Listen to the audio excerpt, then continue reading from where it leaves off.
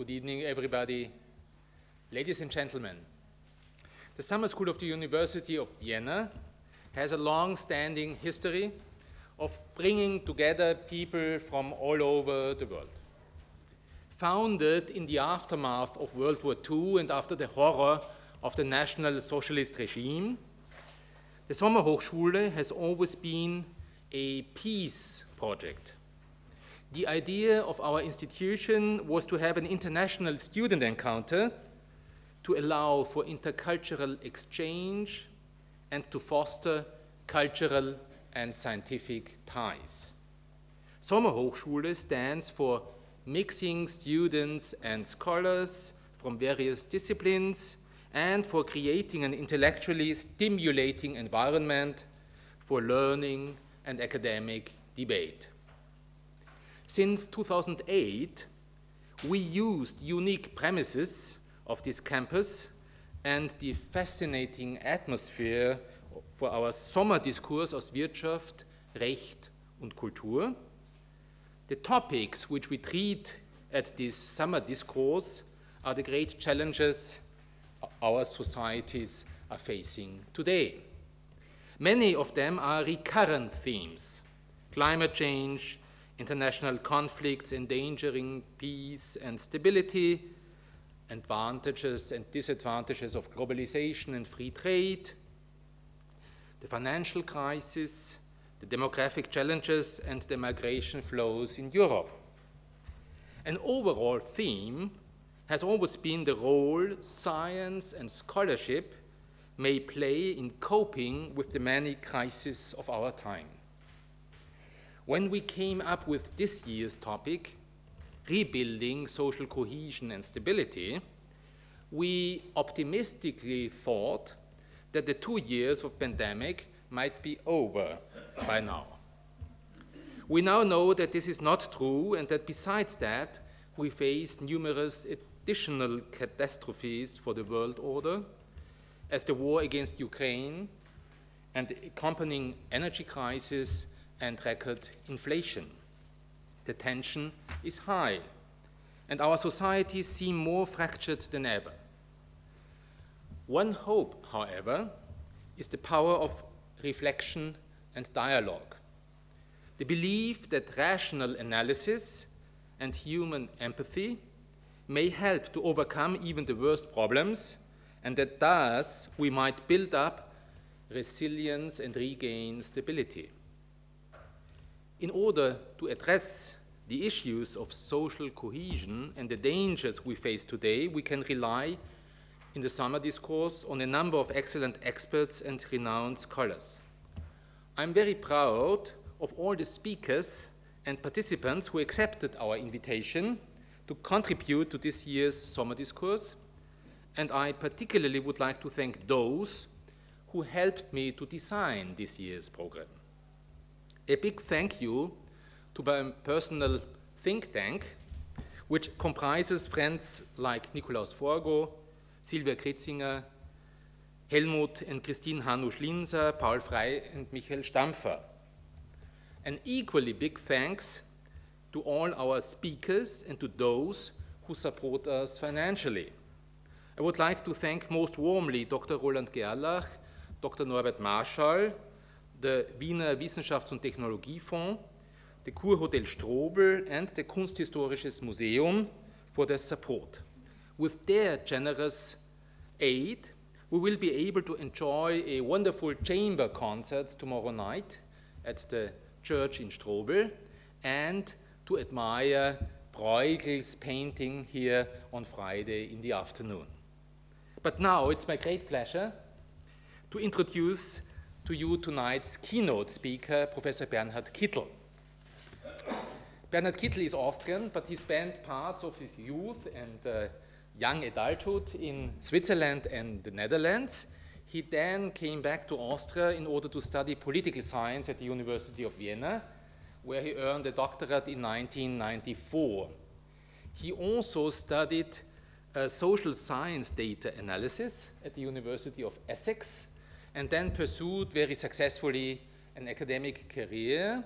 He was a fellow at the Max Planck Institute in Cologne. He then was junior professor at the University of Bremen, junior professor at the University of Amsterdam, and then had his first appointment as a full professor at the University of Oldenburg, where he also was even founding dean, I think, of the social science faculty.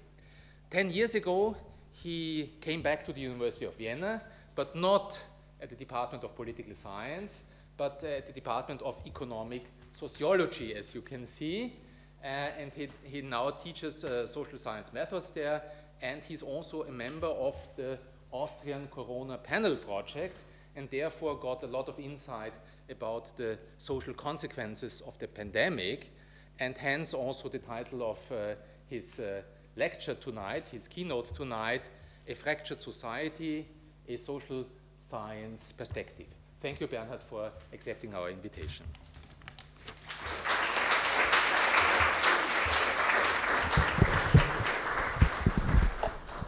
Well, thank you very much for your kind words and your introduction. Thank you also very much for the invitation to give this lecture. It's a very honoring thing for me. Fractured Society. This title was invented probably by the organizing team. And they told me the title after I had accepted the invitation. So the challenge of the last couple of weeks, months, was to fulfill the promise that lies in the title.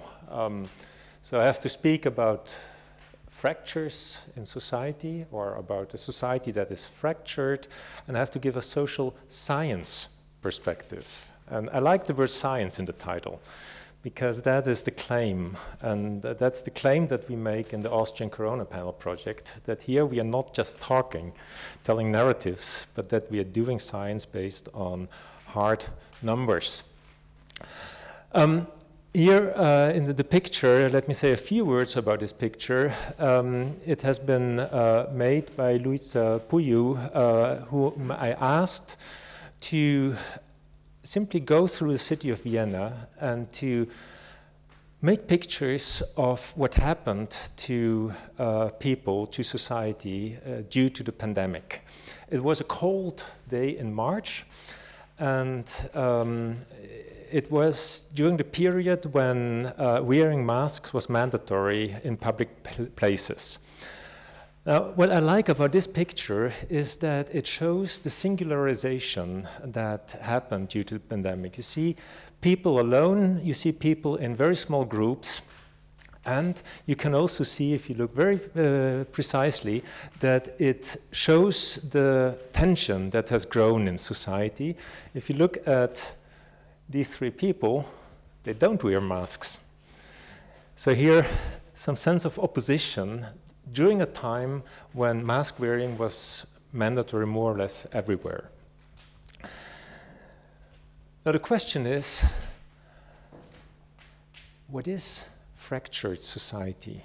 I mean, if we look into the social science literature, we we find many different terms that represent a society that has all kinds of divisions. Divided society as a title has been an important title some years back. So everything you can come up with, terms that represent division, have been connected with society. Now, I did a literature search on fractured society, and as a start for preparing for this lecture. And what I found was lots and lots of papers and books about societies like Somalia, Afghanistan, about countries that are really fractured, yeah, where no homogeneity exists. Then, if we move on, the term starts to pop up in connection with the United States. And it is only very recently, a couple of years ago, that I find references that speak about the general weird countries, Western, educated, industrialized, rich, democratic countries, realizing that actually that's the weird part. Countries that are more or less homogeneous are a minority of countries. So this term fractured societies, if you use it for example, European countries, means that something very serious is going on, that those weird countries where everything seems to happen very smoothly, cohesive societies, are on the road to a less benign state. So,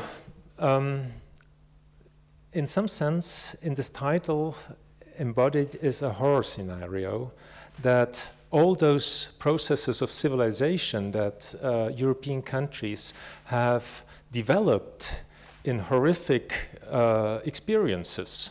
If we go through the last 2,000 years of civilization, there have been quite a few moments when everything went burst. So are we going back to that Hobbesian state of nature? Everything falling apart?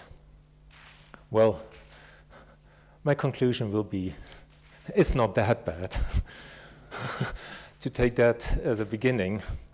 But so let's look into, no, we don't, because the system doesn't respond.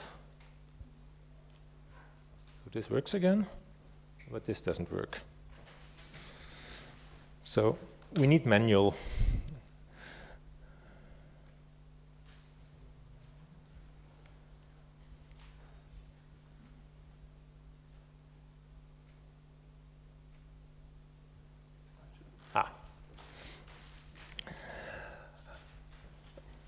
I will spend a few minutes talking about two books that have that term fractured societies with reference to European countries in their title. It's a book by the historian Paul Kennedy and a second book by the well, this is not a book, this is a short version in a paper, Graham Scambler, who is a health sociologist.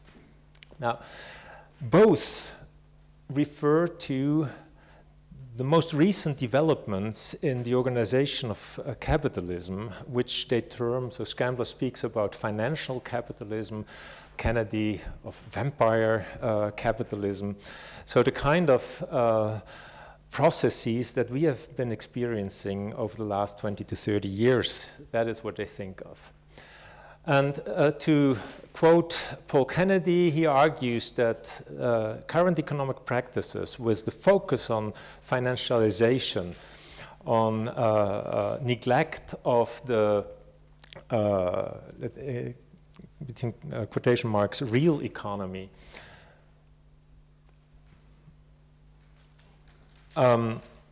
actually work against the development of economic processes.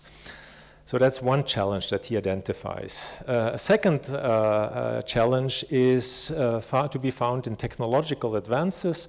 Well, this is actually something that has happened over the whole course of industrialization, of replacing manual work by machines.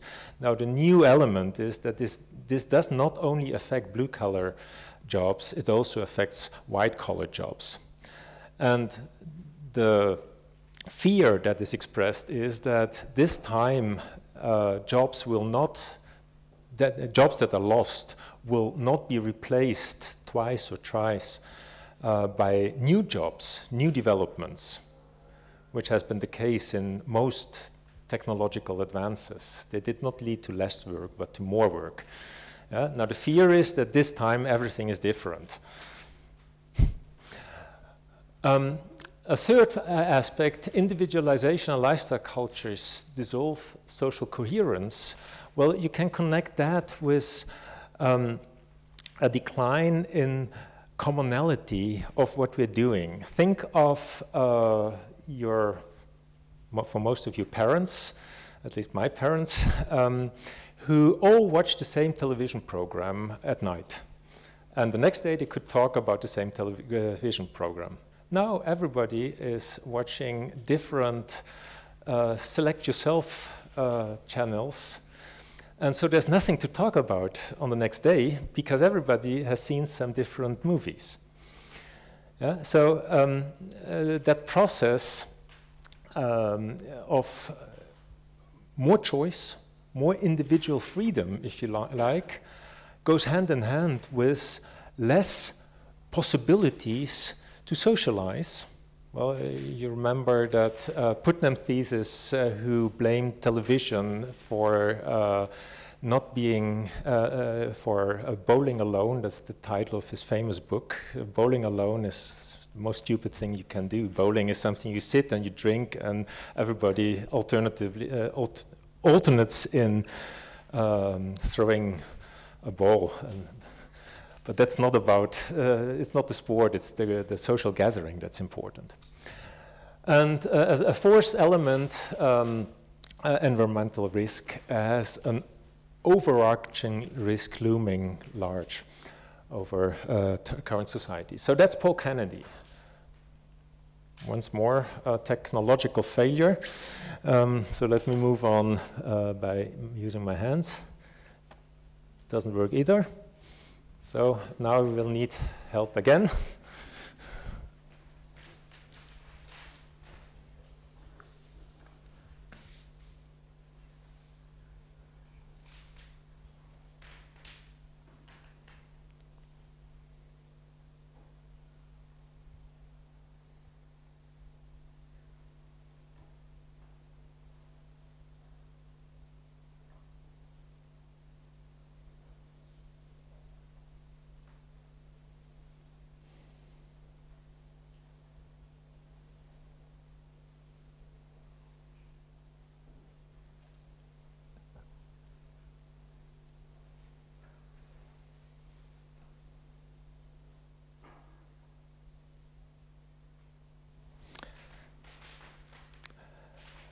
Yeah, does it work again? So let's move to Graham Scambler. He brings in another element, a more political perspective, if you like, that political decisions tend to be more and more, that's Graham Scambler's thesis, dominated by interests of capitalist monopolies like the big internet firms or large enterprises. A second element that has become more pronounced in the last 20 to 30 years is that groups that are marginalized in society, they are groups that are confronted with the problem of shame of their state. And now on top of that shame, which is an individual feeling, they're blamed by politics. I just remember the policies of the turquoise blue government in 2017-18.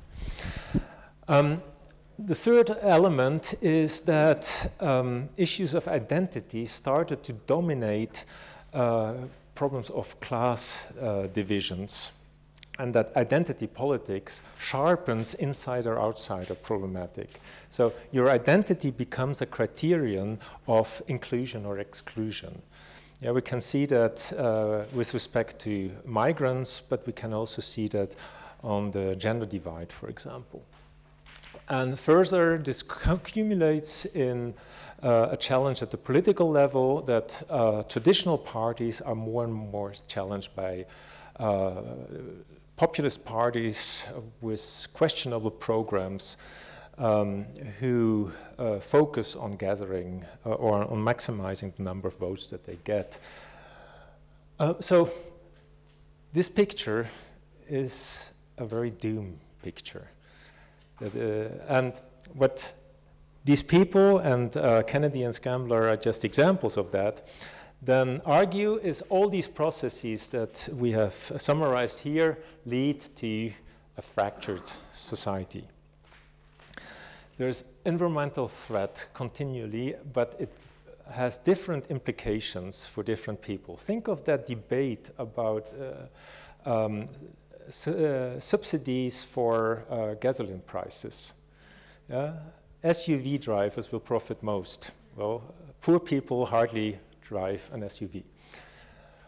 All those processes of displacement, which we have experienced in the last couple of years, of extreme poverty popping up also in European countries.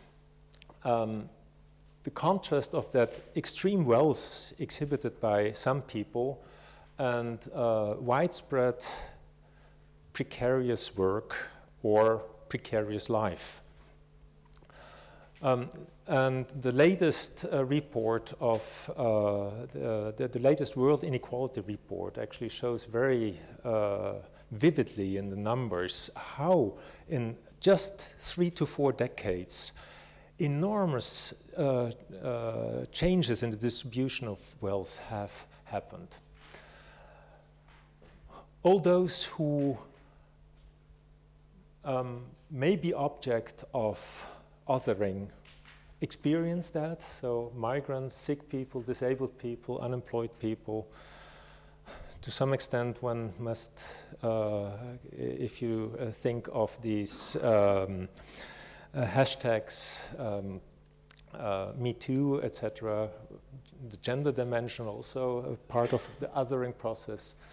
But at the same time, the dissolution of gender as a process that undermines the coherence of movements, for example, like the women's movement. It disempowers these kind of movements if the underlying interest groups become more and more divided. Cultural disorientation, starting simply with Morse, which, for example, I had a long thought about should I wear a suit or a jacket, or should I just pop up in a t-shirt? So 30 years ago, it would be clear that I would wear a tie. But this is just a funny aspect of the underlying problem that all that individual freedom has a flip side, which means less orientation in what is appropriate in a particular situation. And I mean, we don't say anything new to you with the popping up of fake news as an important element of public debate. We are less and less certain about what is true and what is not true. So if you read in that literature about fractured society, these are the kind of things that they tell you are characteristic of fractured society. Oh yeah, there's then one more group, disconnected fatalism. So those groups that fall out of the whole societal edifice, they just move out. They don't try to get back into the society. So another element of fragmentation. Okay, so far the picture that is drawn by that literature. Let's put a question mark to the fractured society. It's not something very new. Lipset and Rotkin, in the year when I was born, had a wonderful paper in which they describe cleavages of societies, and they argued that they are the fundament of the party systems that have developed in different Western educated industrial rich democracies. And they identify 4 divides, and whether a society is capable of building up homogeneity or not depends on whether these 4 cleavages intersect or whether they cross-cut. Now, if they cross-cut, then nothing happens. There are many small groups, pluralistic world experiences, but if they are all cutting at the same divide, so if they overlap, then a society is at the risk of becoming fractured, one could say today. They didn't use that term. So we can derive from this argument actually 2 leading hypotheses. On the one hand, we should expect a pluralism of life worlds and lifestyles, which overall ends up in a society that has some homogeneity in the sense of no clear divides within the society.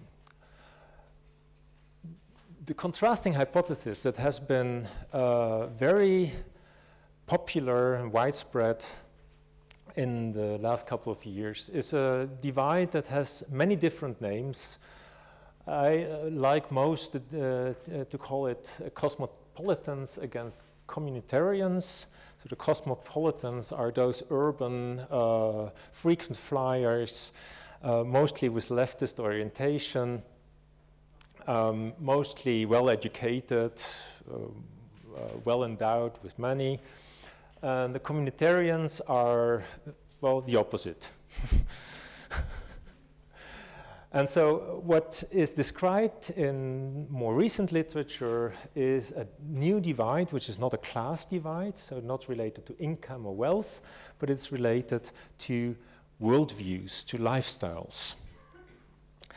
And something I like very much, my colleague Stefan Mau has argued, these two hypotheses are the dromedary versus camel discussion or debate. The dromedary represents more or less homogeneous society. So if you collapse all those divides onto one dimension, you get a nice hump in the middle. Well, the dromedary society would be one with two humps, a divided society. Now, Stefan Mau, his work as a keyword to continue. He questions in recent projects, which he has published in German only, argues that, sure, it is about social structures, but we as sociologists should also be interested in mental maps. So what do people think? What are their perceptions? What are their cognitions? What are their attitudes? And he identifies four important divides, and if you look at it closely, then you see that it captures quite a bit of those arguments that have been put forward by the proponents of fractured society. And he analyzes these using all kinds of survey data, and nothing comes out. He simply doesn't find those divides. That's probably the reason why he's only published it in German, because there's no fancy thesis that you can prove with data, and so it doesn't get into the English language journals. Anyway, that's my suspicion. It may have different reasons. Okay. Now, let's do what Stefan Mau has done for mostly Germany, but also a couple of other countries. We've got those nice data. Austrian Corona panel. It is Silvia Kritzinger, Hajo Baumgarten, Barbara Breinsack, and me. We four are leading that project, and we have developed that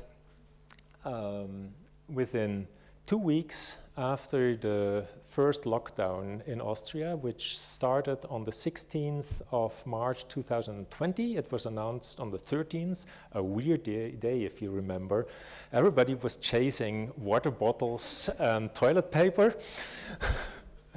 And 2 weeks later, so the 13th, on the 27th, we fielded our first survey. That was made possible by the Wiener Wissenschafts- und Technologiefonds and by the Rectorate of the University of Vienna. So we are very grateful to those organizations. And it has developed since. So we are studying social, psychological, political, and economic consequences of the pandemic in the Austrian population. So it's about attitudes, it's perceptions, feelings, behavior, information, Austrian population aged 14 plus. It's an online panel study from March 2020, and the last wave was in May 22, and then we publicly announced we don't have any money left, which led to a funny reaction from politics. Oh, they don't have money left? Well, we can't do anything about it. There is a famous interview in the Tip 2, the late evening daily news, where Armin Wolf asks the Minister of Education why a few €100,000 are not possible. And he said, well, he will look into it. Nobody has approached him yet. Now, we approached him after that interview. That's about a month ago. We didn't get any response yet.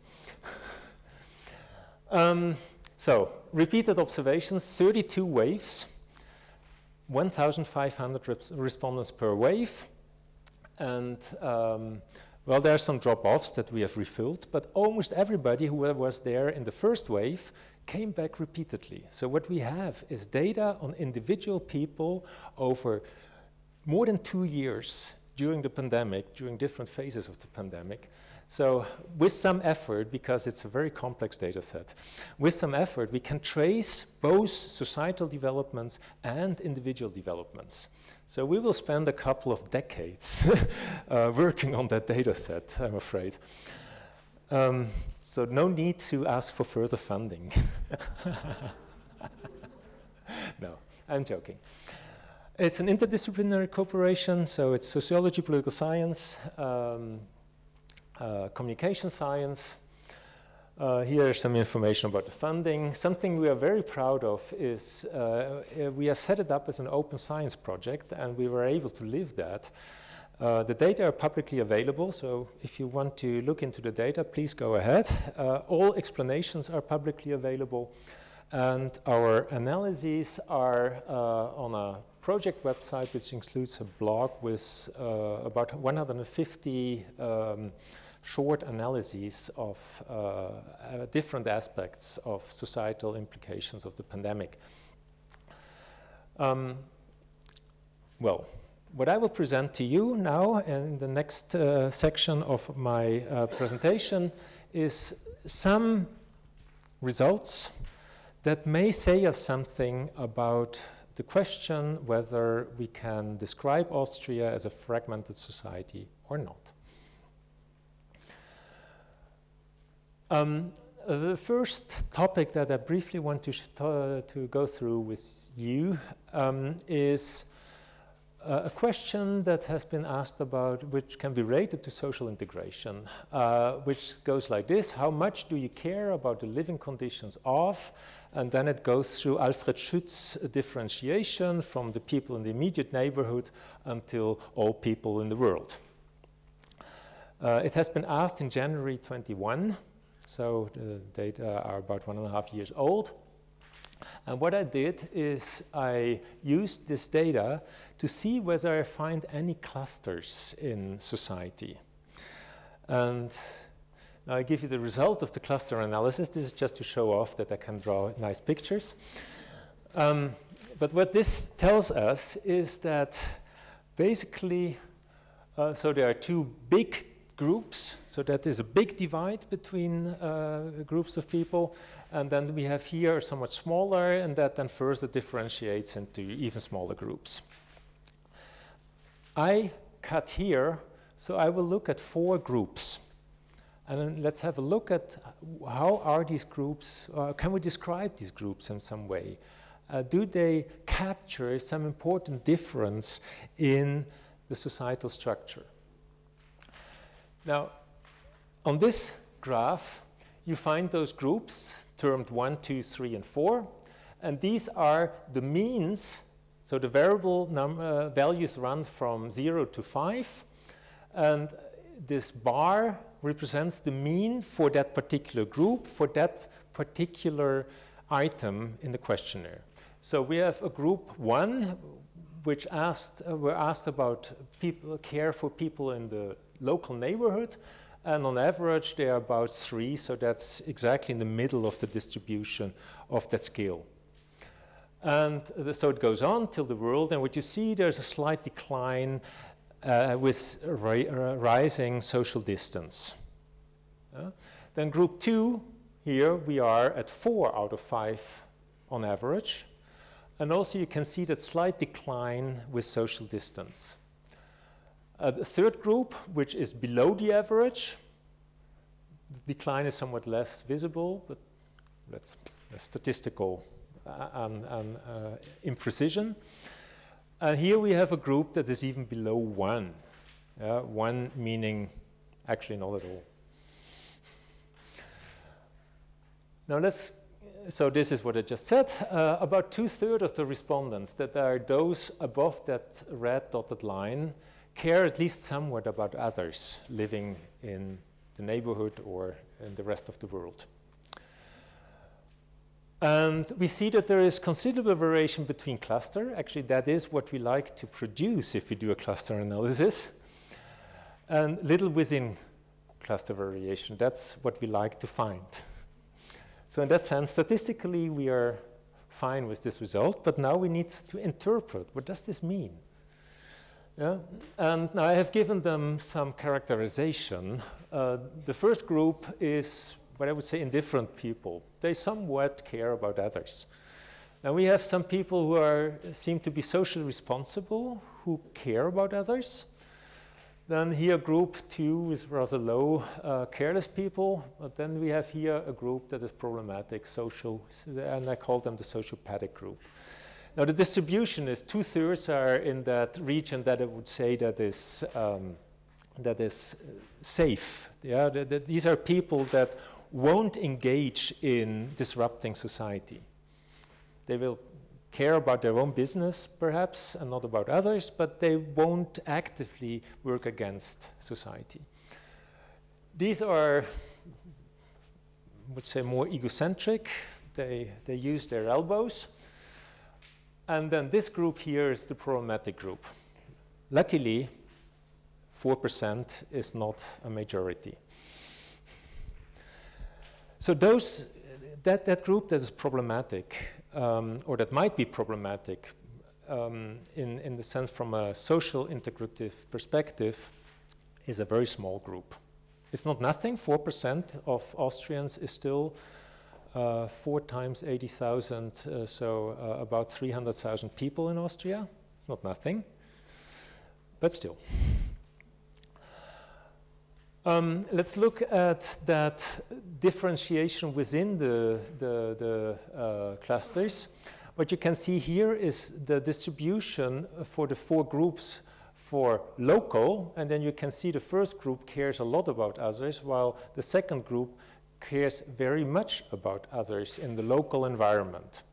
If we now move to the other side of the scale to the world, so other people in the world, then you can see that the distribution moves up to the region of not at all.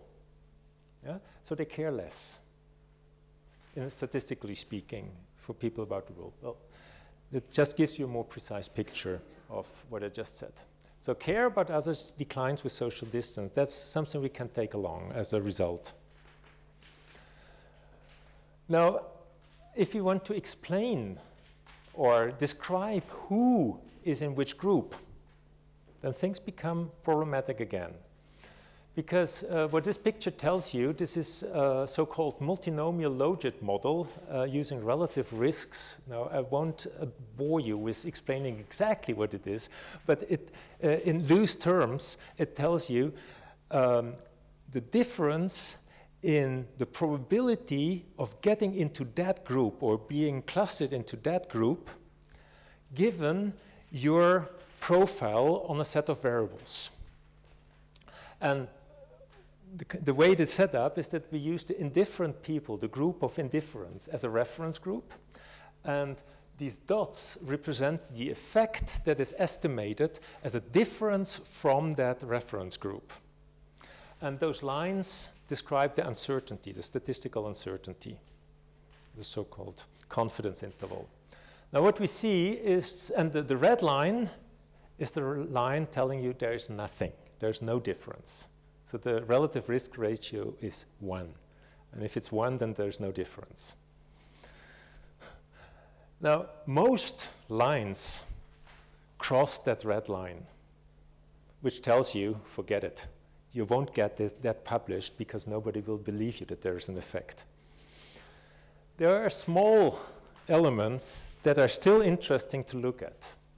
If you look at the gender, then there's no difference between the first and the second group, you know, up there in our picture with the clusters. However, they are less represented, and considerably less represented, in the more problematic groups, and particularly not part of that small extreme group.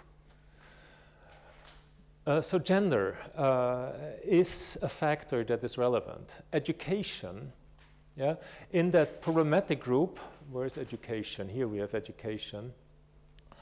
No, they are not here.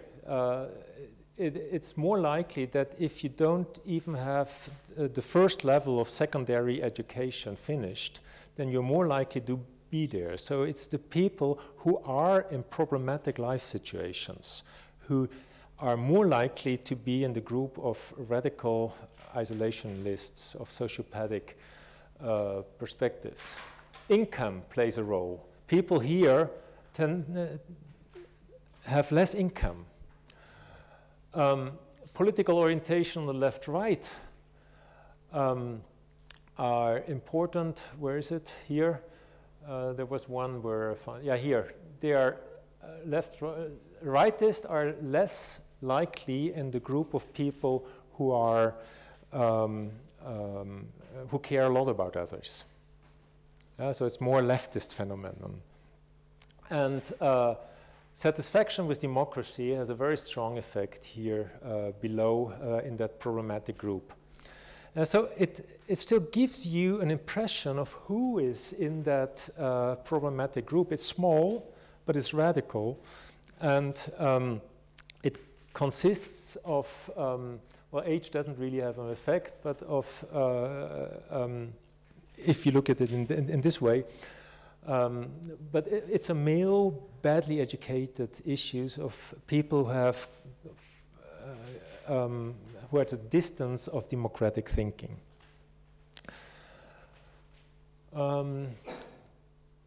Nevertheless, I have to emphasize, overall, the effects are not big. So that's the take-home message. We find some differences, but the big picture is this is not fractured.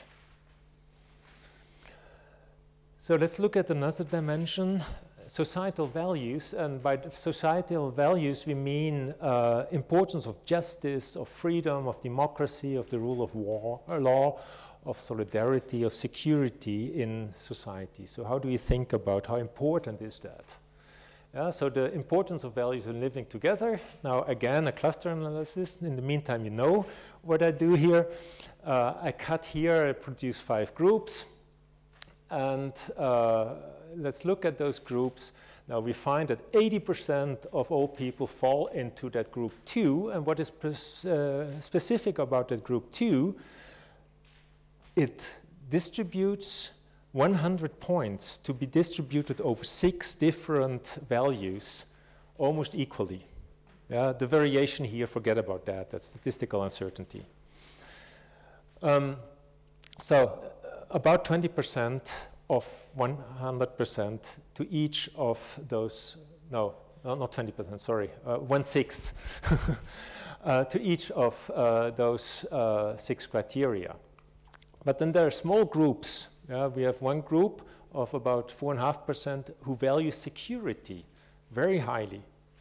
So people who think the most important thing in society is security. So the police should be there. Then we have a group, justice is extremely important. It's small at 3%, but they care very much. And then there's a group who thinks freedom is very important, 5%. Now, I wonder who this is. The group is so small that it's very difficult to get at it with statistical means. And I have 2 hypotheses, or I think that there are 2 groups behind that. On the one hand, it's those people, think about March 22, who don't want to wear any masks, thank you, who don't want to get vaccinated, etc., etc. So it's part of them. But another part, I believe, they think at a more fundamental level of that a society that is not free is not worth a society. And that's the problematic aspect also in that whole debate, because freedom is such a difficult element. So what we can conclude from this analysis is that most people are fine with the way our democratic rule of law, cohesive solidarity system or society works. And then there are some that have specific interests. But this is not a picture of a fractured society. Here, let's have a different view, a more dynamic view. These are pictures that have become famous because they have also been broadcasted over the media. We have a set of items that ask about the perception of social solidarity. And I read out the items. We are all doing our best to overcome the crisis situation. The second one is most agree that cohesion is important in the current crisis situation. And the third one, in the current situation, we are moving together to protect the weak. Now, in about Easter 2020, you can see that the blue part is the largest part of a bar. Yeah, so week 3 of the pandemic, of the logout. People stick together. But very quickly, that feeling, that perception of race solidarity dwindles. And then it remains at that low level for the rest of the pandemic, which seems to be the normal. Unfortunately, we don't have data going back to before the pandemic, so we can't make that comparison. But it seems like that first lockdown was a very specific situation, and I think everybody here in the room can tell stories about the particularities of those weeks. So there is nothing special, apparently, about the perception of solidarity nowadays. Okay, there's one aspect that I would like to emphasize before closing, and that is that aspect of local solidarity. So the previous slide was about general solidarity within the population, but what about neighborhood? And luckily, a couple of colleagues have done an analysis and published it in one of our blogs. Here you can see, and this is the important one, during the pandemic, and this was in May 2020, the blue one, and the orange one was in November 2020. You can see that about half of the people have engaged in some sort of neighborly help. Well, 50% of the population, that's substantial. However, if you sum rarely and once, that then about 50 to 60% of those 50% did so once or now and then. So not really something specific, but perhaps they went shopping for an elderly neighbor or something like that. And now several times per month or several times per week is a substantial minority, but it's substantial. I mean, still about 40% of people, well, of half, so it's 20% of the whole population who engaged. That's something. It's not overwhelming, but there's some sort of solidarity at the local level that exists. Okay, most do so only rarely. Let me wrap up and try to interpret what we have observed. At least at the level of perceptions in the population. Well, what philosophers and social scientists see may be something different, but ordinary people whom you ask on the street rarely will perceive severe disruption of societal cohesion. No fractures visible, at least not in our data, and not in the way we measured it. We find that a large majority of people exhibit moderately pro-social attitudes, moderately, and they support fundamental societal values. However, one can also sense, and I haven't elaborated that very extensively here, that people have concern about solidarity in the society. Yeah? So it's an issue. It's not there, but it's a potential that might happen that people are afraid of. We don't find homogeneity, but we also don't find fragmentation or antagonism. And in that, the analysis for Austria just echoes what Stefan Mau has found in Germany and other European countries. What we do find is, to stay in the same imagery of fractures, what we see is splinters of radicals.